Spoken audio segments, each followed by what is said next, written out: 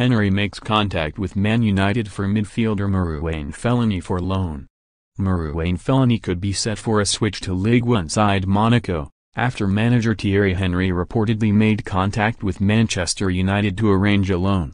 Henry wants to bring in the powerful midfielder for the remainder of the season, as his side look to battle for survival and retain their place in the French top flight. Monaco have made their initial move for Fellaini, but there is no word on whether the player would be open to a move, as a report France outlet RMC.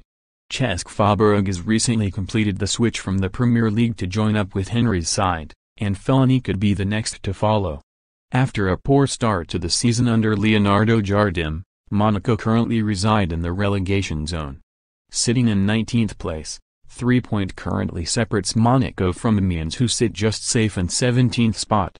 United boss Ole Gunnar Solskjaer recently confirmed Fellaini would be out for a month with a calf injury, which could hinder any potential move. The 31-year-old trained all week with the rest of the squad and would have hoped to have been in contention to feature against Brighton this weekend, but has now been ruled out after sustaining an injury. United boss Solskjaer admitted on Friday the midfielder, who has played just 31 minutes in the 6 games of his reign, is now set for an extended period on the sidelines and could miss some crucial games coming up over the next month.